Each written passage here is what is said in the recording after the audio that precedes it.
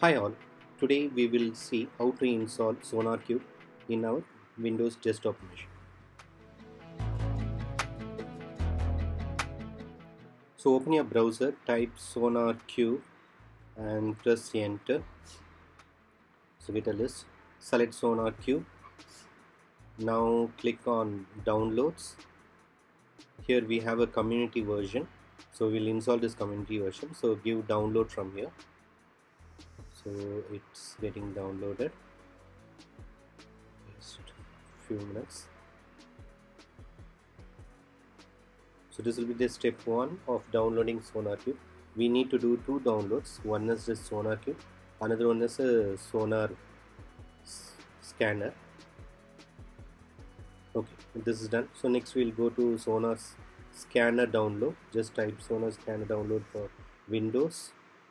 So you will get a link like this. In description I will give this links, don't worry. But anyway, I'll just give you the suggestion. Here from Windows 64, select Windows 64 bit and just click download, so it will get download.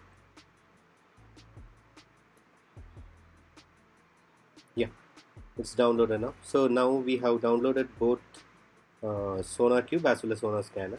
We'll extract these files in the local path itself. Just right click and give extract all.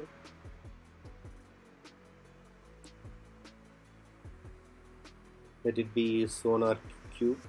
I'll just change to Sonarqube.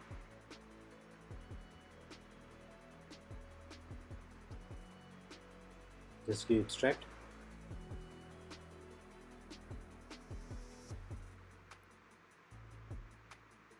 It's extracting the files for us. Okay, done. The same way we will do for this scanner also, sonar-scanner also. I'll just change the name to sonar-scanner and give extract.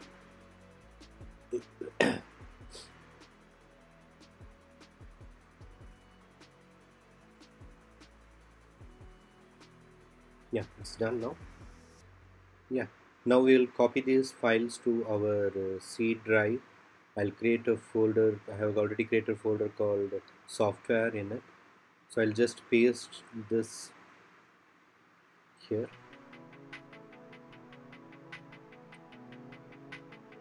So I have done both the files. So I have pasted both the extracts to this particular folder now. Now we'll go for the configuration change. So just click on this, go to config, go to sonar. So just you can scroll down. So here you can just scroll down to see that it will show us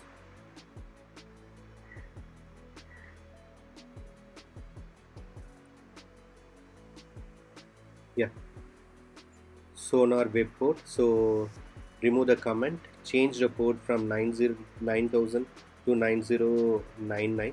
The reason behind is 9099 9000 is already in use in your system, so we will change it to 9099. Just only the single change. We'll save this file now. Nothing else need to be changed. Just we'll give save.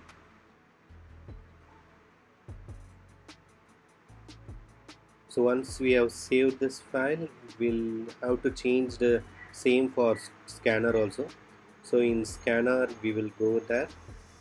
So this, what it does is it scans the content, the code, and sends the result to the Sonarqube. So here also we need to change it for uploading. So just we will edit this and change the local host as 9000 to 9099 and save the file. Yeah. So once this is done, you can go to Sonarqube, go to bin directory. In that you will see Windows, select Windows and give start scanner. So you can see start scanner, just click on it. So this will start your Sonarqube on your local machine. It will take a little bit of time, just wait for some time.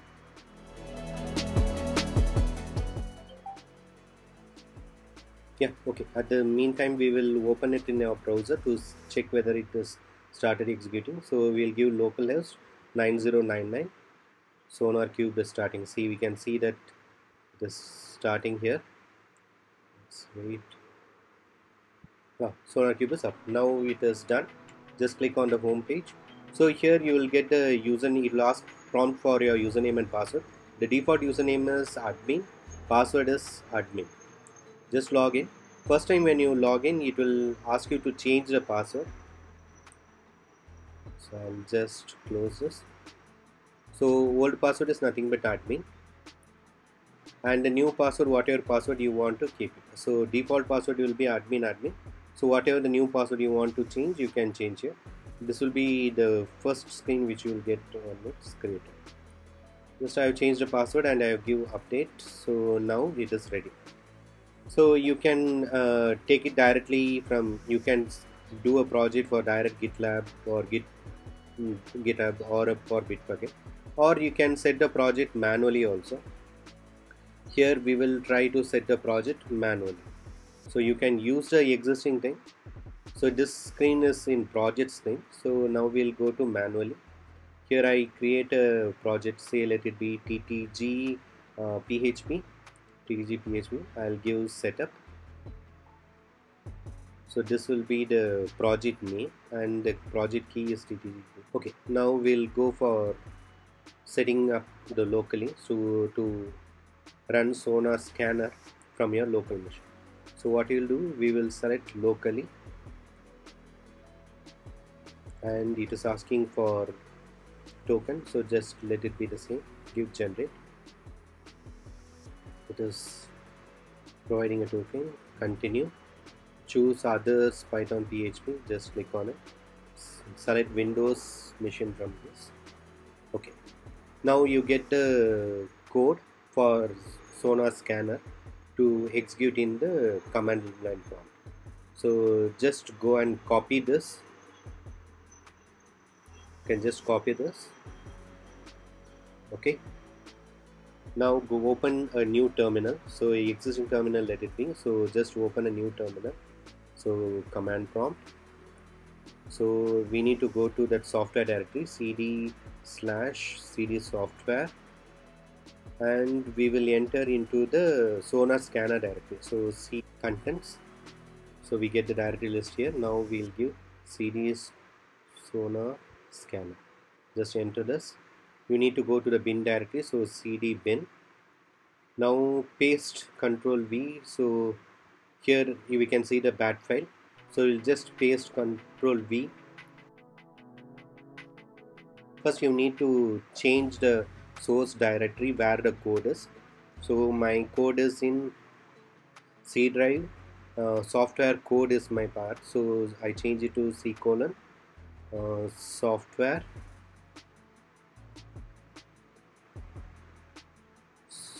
and I give it as code.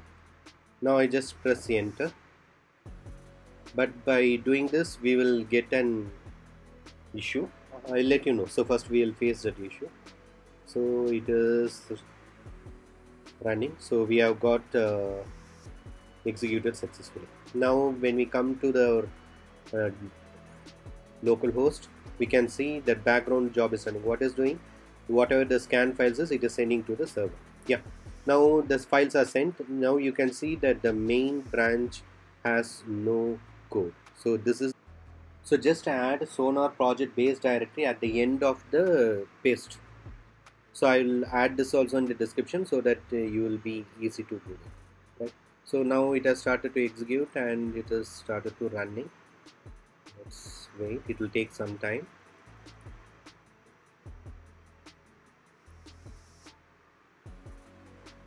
Yeah, it is done now. Now open your browser to see the report. So here, yeah, you get the report. So this is how the report is created. You can go in detail and check individual ones. Okay, thank you.